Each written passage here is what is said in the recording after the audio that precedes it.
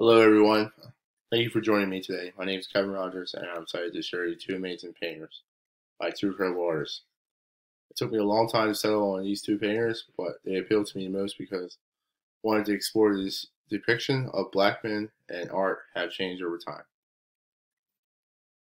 The two paintings I'm excited to share with you today are Charles Willson Pill's portrait of Yarrow Mammoet and Walt Coon's Athlete in Whiteface. The portrait of Yarrow Mammoet was painted in 1819. Athlete and Whiteface was painted in 1934. They are both portraits of black men painted 115 years apart and tell two different stories. I'm sure also share many similarities. Just how much has perception and depiction of black men changed over time? The term genre in art refers to two things. On one hand, it's reference to the type of category of painting. On the other hand, it classifies as a content or topic of a particular picture. During the Italian Renaissance, the hierarchy of genre painting went like this.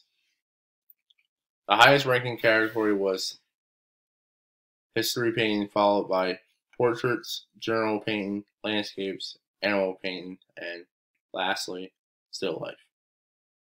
Portraits, like the two we're discussing today, were the second highest genre in the academic hierarchy. Primarily included paintings of heroic individuals, private portraits, and self-portraits. Charles Willson Pill portrait of Yarrow Mammoet, Walt Coon's Athlete, and Whiteface are both oil on canvas portraits. When we're looking at how paintings are analyzed, they are two kinds of analysis that are done: formal analysis and context analysis. The formal analysis refers to things like identification, artist name, title of piece, date and site of production, previous and current location, techno, no data, dimensions, material, general conditions, theme, function, structure, and composition. Context analyze reference to things like identification of the subject, history, subject, and the relation between iconographic and shapes. Let's start uncovering the noticeable things about Charles Pill's portrait and Yarrow Mammoet we already know. That is an oil on canvas portrait. Like most of Pill's paintings, the background is very dark. Most of the colors Pill's used in his portrait are dark. Also, like most of Pill's portraits, the subject of Yarrow Mammoet is very naturalism state and sitting calmly in a chair or on a stool. His body posture is very relaxed, has a slight grin on his face. We see that Mammoet is mature in age. We notice this by the puffiness around his eyes, his long nose, large ears. We see gray in his beard and his hair. We also see evidence of his age by wrinkles in his face. The size of the painting itself is 24 inches tall by 20 inches wide. While most of the portrait paintings were very in size, this was one of the smallest one. The portrait he painted of George Washington at the Battle of Princeton is 7 feet 9 inches tall by 4 feet 9 inches wide. Let's move on to some distinguishing features of Walt Coon's Athlete and Whiteface. It's also an oil on canvas portrait. Painting, like most of Coon's portraits,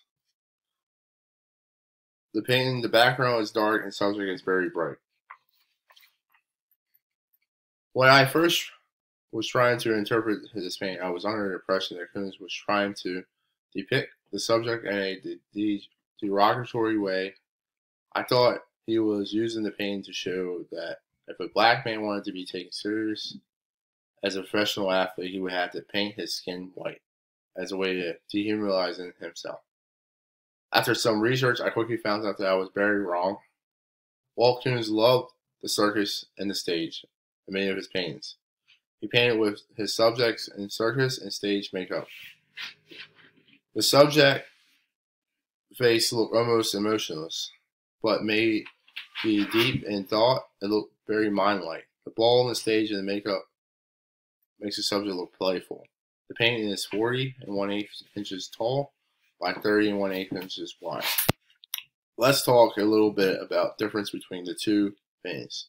When it comes to a few elements of art, we'll talk about the subject, color, texture, in each painting.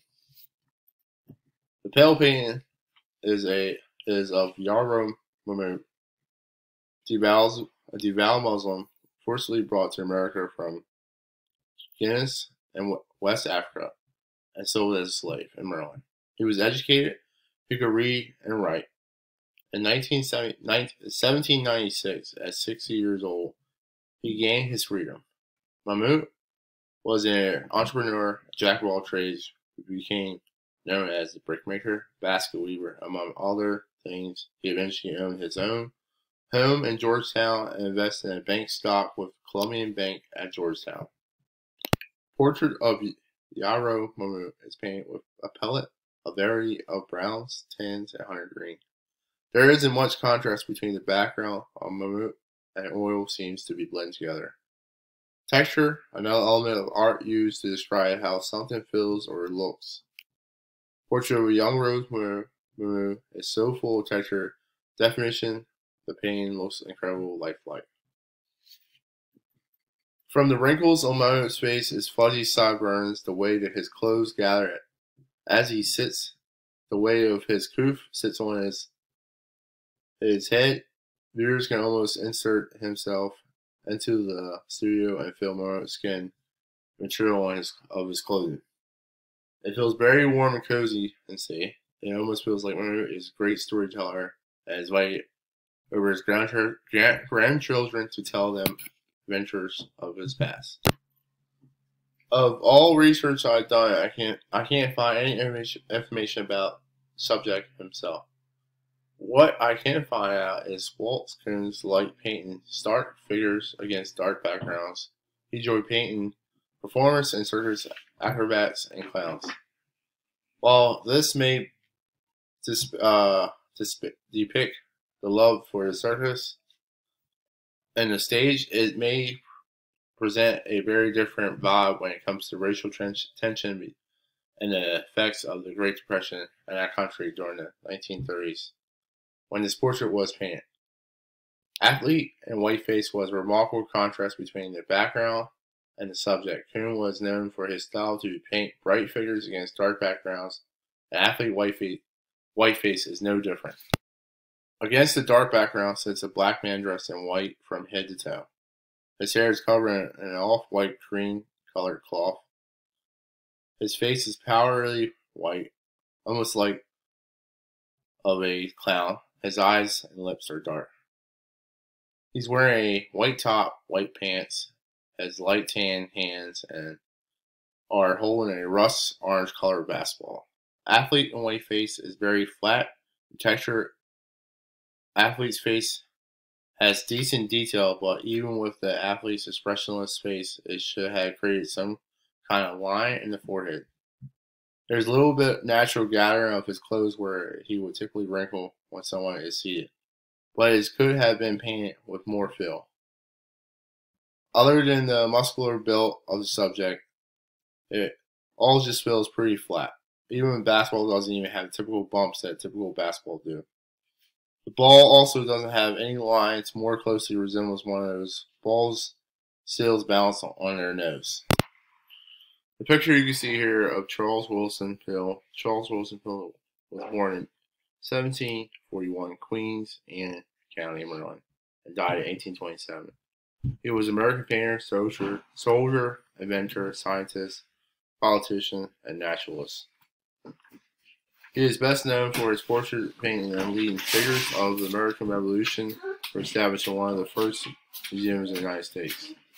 Charles Willson Peale's 1819 portrait of young Roe is a great example of the Baroque painting because it shows emotion, contrast, and the movement is very rarely represented in the ethnic of religious diversity in early America, and outstanding example of Peale's late naturalism style. Mahmoud was a painter in what appeared to be his everyday clothing, which is another key element of Baroque pieces. Baroque is a period of artistic style that started in the 17th century in Rome. It is characterized by exaggeration, motion, and clear detail used to produce drama, exuberance, and grandeur. Walt Coons was born in New York City in 1877 and died in 1949. He grew up in a Brooklyn working-class family. He loved to draw. He sold his first drawing to a magazine when he was only 15 years old. He loved for his art. His love for his art and his desire to fine-tune his skills took him to San Francisco, Paris, Munich, Netherlands, Venice, and eventually made his way back to New York. He would go on to found the Associates of America, Painters, Sculptors, and Organization, often responsible for the Armory Show. Walter Coons' Athlete in Whiteface is a great example of expressionist painting because his emotions bring out the inner state of the artist, doesn't portray the subject accurately. Expressionism is a modern art movement originated in Germany. It began in the 20th century. Expressionism is marked by distorted images, exaggerating of feeling, and depicts the realm of fantasy. Expressionism tends to be emotional and sometimes mystical. It is clear that Peale's personal history has made an incredible impact on his art. He is present in the armed forces, and his politics is shown in every single piece of paint. Historical forces also came into play for Peale. He painted countless portraits of leading figures of the American Revolution. George Washington sat for Peale a total of 7 times more than any other painter. By accident, Peale founded the first natural history museum in the United States of Philadelphia. Let's move on and talk about Walt Coons and the influence he had in his career.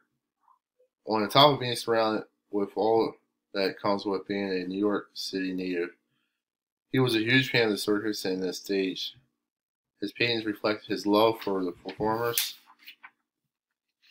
The Armory Show, also known as the International Exhibit of Modern Art, was shown and organized by Associates of America, Painters and Sculptors in 1913. It was the first large exhibit of modern art, as well as many exhibits that had been held in the vast spaces of the U.S. National Guard armories. The difference in the depictions of black men between Peale and the time period of Coons is incredible. And the aspects of the art has come to Fauvism, Cubism, and later Expressionism has paved the way for artists to passionate outside the portrait and landscapes and still life. I think it will be so exciting to see how art will evolve over the next 100 years. Many doors will open for wild creativity and self-expression in the best way to play a major role. Even look at something as simple as color. Look at the difference in color that is available now and which color choices come. Assumptions of feeling. There are more ways to even now to display texture. The evolution of art will be so fun to watch. Thank you so much for joining me today to dive deep into Charles Peale's portrait of Yongaro Mahmoud and Walt Coons, Athlete and Whiteface. I hope I taught you something you didn't already know about these artists and their opinions. I hope it has sparked excitement for you to encourage you to explore the history of art styles and that inspires you.